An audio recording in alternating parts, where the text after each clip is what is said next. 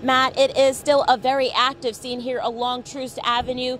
Just along the other side of that yellow police tape is a bar, and there are several other businesses too. It's in that area where police tell us the shooting took place just before 8 o'clock today. One man shot. He is now in critical condition, being treated at a hospital.